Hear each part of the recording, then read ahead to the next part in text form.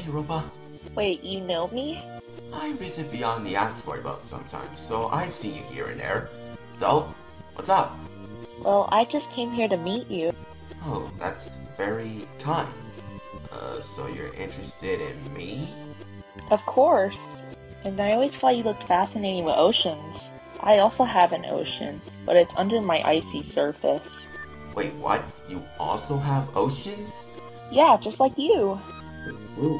In fact, Europa has twice as much water as Earth and it could be up to a few hundred miles deep. Really? That much water and with this small size? That's so cool! Some studies also say that the underground ocean in Europa could hold life in some form.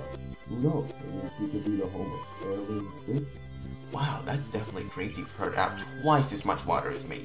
But I'm happy that I met someone who's like me in some way or another. Hey, by the way, Earth, can we be friends?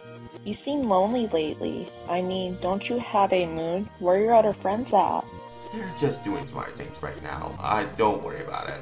But hey, you're welcome to hang out at any time. I'd love that, but I should probably go back to my place. My icy surface would probably melt if I stayed here too long. Alright, let's stay in touch, friend.